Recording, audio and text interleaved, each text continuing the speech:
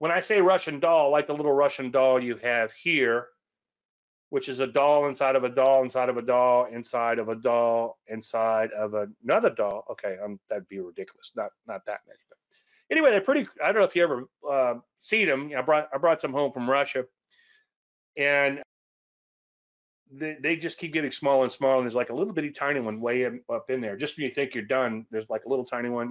Perfect to choke a small child. That's another story. Anyway, so you're looking for a fractal, a pattern within a pattern.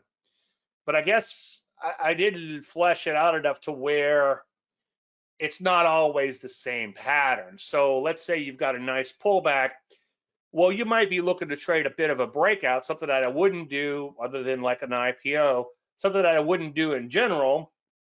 But within an intraday chart, when you've got the big pattern behind you, sort of the wind at your back, and you've got the pullback players getting ready to jump on this thing as soon as it takes out the prior high, you say a little breakout happened, maybe right below the prior day's high, it might be worth a shot. So I took this one recently. As I often say, I hope that everything I show, I've shown somewhere before, either in Facebook or in the trading service. By Facebook, I mean Dave Landry's Trend Traders, which I think everybody here tonight is a member. And the group is free, but to qualify, because we're trend traders and we're following the general methodology with some ancillary things, you have to be a gold member or a service member. Anyway, I don't know if I mentioned this one directly or not. I'll have to go check, but this one was in my wild and crazy momentum list. I don't think it made the Landry list because it was so crazy. And it's kind of even from my standards, and I'm known for trading super volatile stocks. In hindsight, as I was putting my slides together, I'm like, this would have just been a better trend trade, obviously, than going and trying to get a little day trade piece. But anyway, it was a big picture cup and handle. It was a relatively new issue, he tried to say. I would consider it still an IPO. And as I often say, sometimes they come public and just kind of die out. They come public too early, or they're priced too high, or whatever. They get their act together, and then they really take off. And this is kind of the case with this particular one. But I went in on this little pullback in here, and I was looking to catch a bit of a rally. And an entry for a trend trade might be right around there, an aggressive entry, that is. And that's what we're looking to do intraday. But we're not looking to wait for a pullback, although in this particular case, a pullback might have actually worked. We're looking for some sort of breakout intraday. Now, in this particular case, this is a trade I posted to Facebook in answer to a question about automated trailing stops, and I'll explain that in 1 second. It turned out that it was a true fractal, or a true Russian doll, if you want to say that. But in hindsight, looking at this thing, you would have been better off playing a breakout a little bit earlier in the day and caught a little bit bigger move than I did. But I just so happened to see it after it kind of made its big move. And when I saw it taking off again, I figured it was worth a shot. Now, just real quick, not to get too off topic, I know, imagine that. I entered here and I put in a automated trailing stop down here for, let's see, what is that, a half a point, and then I put in an IPT for half a point, and this thing triggered, and within a few minutes I hit the IPT, and then I think after all was said and done, it was like 17 minutes for the entire trade, and I did absolutely nothing other than put it on and try not to watch every tick. So the entry was a stop entry, okay?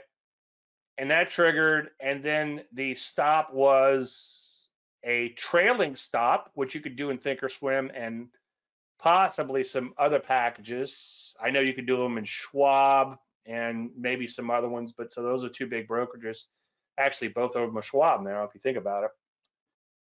But anyway, so as this stock rallies, this stop comes up behind it. And I think it's important to have that IPT in there just in case it spikes up and comes right back in. At least you get the IPT. The IPT is a limit order, okay? So the limit order was 848, okay? And I put that in after I triggered. So it's like, okay, I got in at 808 round numbers. Add 50 cents to that. What's that? 848, okay? Or maybe it was 40 cents. Anyway, oh, is that the later one?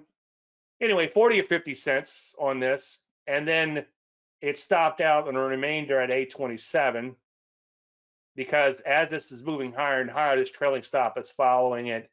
And then that was it for the day. So that one little pop that I caught, and that was it. And I have a bad habit sometimes, not all the times, and this is especially true if I try to reverse a position.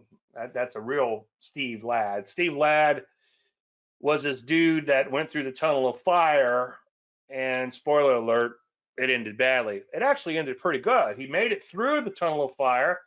They light a bunch of hay bales on fire to where it's a complete, just big old burning tunnel of fire, I guess, for lack of a better word. That's what I call it, tunnel of fire. Little tiny yellows coming out there. And he made it through, and he's like, "All right, I'm Iron Man, right? I'm a tough guy." So he completed the feat, but then he turns around, tries to go back through, and he didn't come out the other side, unfortunately. So here's another Russian doll set up, and this was in the Landry list, but this was too volatile once again, too wild and crazy. I mean, look at the retrace on that. It's huge. It's like a 50%. Not that I would trade a 50% retrace, but it just looked like it had tremendous momentum, but then it also had a super deep retrace. Too crazy to put it on a trend trade, but I figured it was worthwhile as an intraday trade. So my intraday entry on this one was right there as it began to rally. And let's see where that is, 580 something, whatever. I don't have the actual trade in here. Yeah, so I was looking to like a little breakout above the prior high. And I was like, okay, I'm going to put my order way up here. And if it gets hit, bam, it got hit on the first bar. It came back in a little bit and then it took off. And I was able to use that little technique I just showed you with the limit and the trailing stop. Now, I don't know if I closed the loop on the Steve Ladd, but the reason I was thinking about that on a prior chart, and this one too probably, is that I took the LHDX off my watch list after I made money for the day because I know I'd be tempted to go back in. And where I get very angry at myself is if I'm trading an ETF and then I try to play both sides and I do really well on one side and then I lose all that money trying to play the other side. And you got to be careful not to revenge trade. It was tempting to short PayPal today. Maybe I did a little. Where's my Shane bell? Here it is. I rang that mofo all day.